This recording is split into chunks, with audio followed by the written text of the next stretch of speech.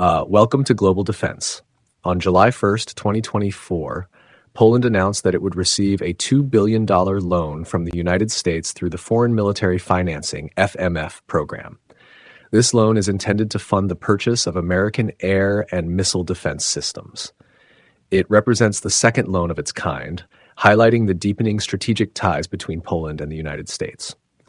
The Polish Ministry of Defense emphasized the significance of these acquisitions in bolstering national defense capabilities, particularly in response to current geopolitical threats, notably Russia's actions in Ukraine. Poland, known for its substantial defense expenditures within NATO, has prioritized these acquisitions. The loan agreement underscores Washington's commitment to supporting Poland in modernizing its armed forces, although specific terms of the agreement were not disclosed at this time. Subscribe to our updates by clicking the bell icon.